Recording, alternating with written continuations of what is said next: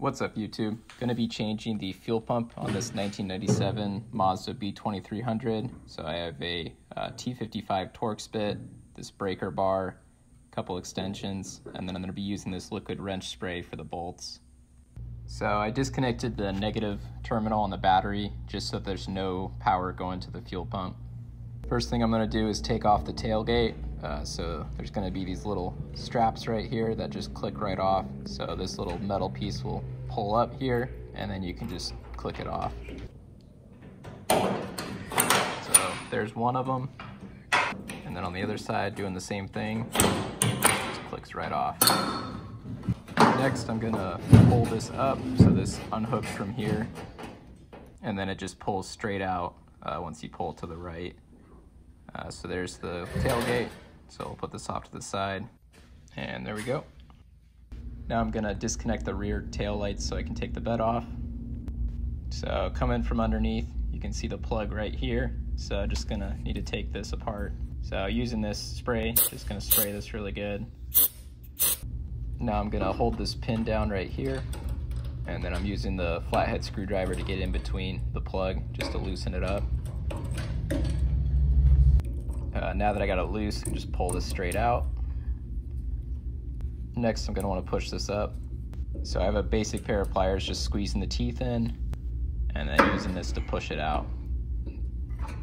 Now this wire harness is free to move with the bed when I take it off. Next, I'm going to remove the fuel cap, and then there's 3 bolts in total, 7 millimeters for each of them. So I've got a 7 millimeter socket in the extension.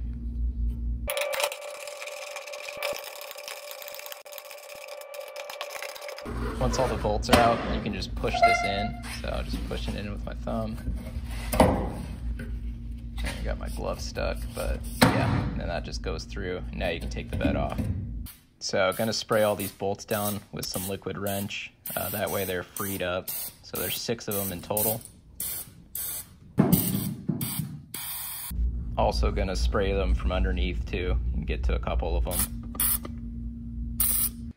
So got my T55 Torx Bit and my breaker bar ready.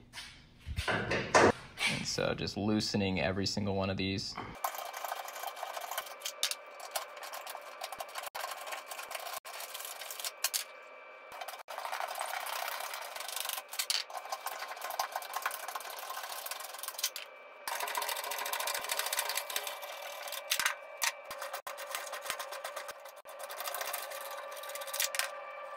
Now I got all 6 bolts out, so now the bed is free to move, so gonna get this thing off. When removing the bed, I just laid out these towels, that way I have this to rest on the back bumper without scratching it.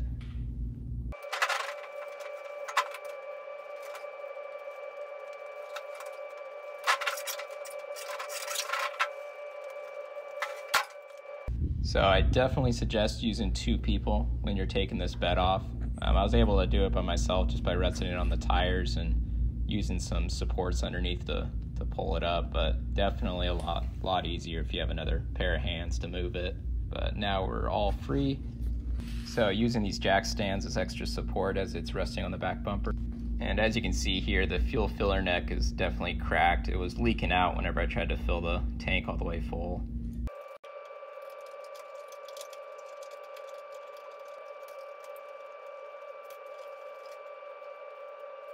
So just undid the clamp with the flathead screwdriver, and so here's the old filler neck next to the new one.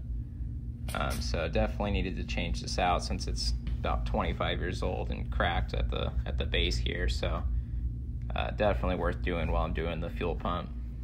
And so the new one's just gonna slide right over this hole right here.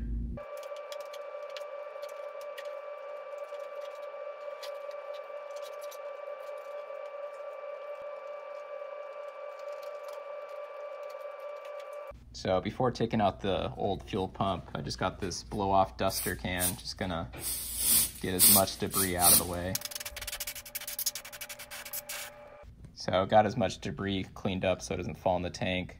So there's just gonna be these little clips on the fuel lines that you're gonna need to take off, and then for the plug, just use a flathead. So I'm gonna use a flathead here just to get underneath it and just pop this guy up.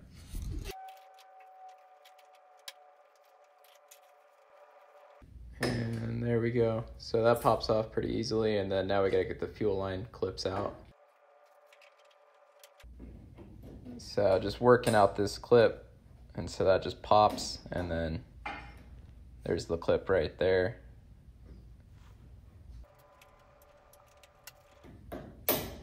And here's the second one.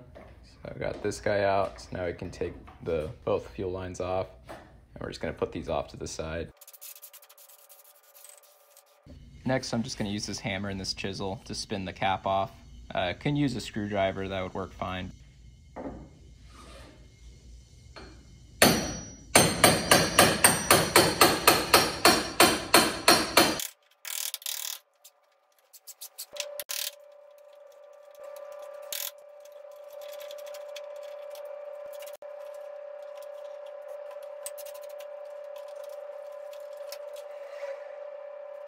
So got the old fuel pump out, and then I got it next to the new one. So just gonna replace the whole unit since it's about 25 years old and it's the original one. And then as you can see with the new one, it comes with the new rubber seal, the 2 new clips, and then the whole new unit.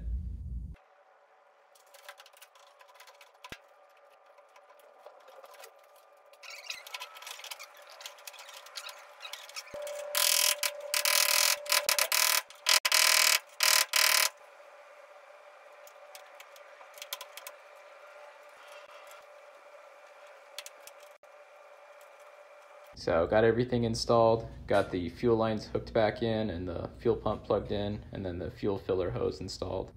So before I put the bed on, just gonna make sure the car starts and runs fine.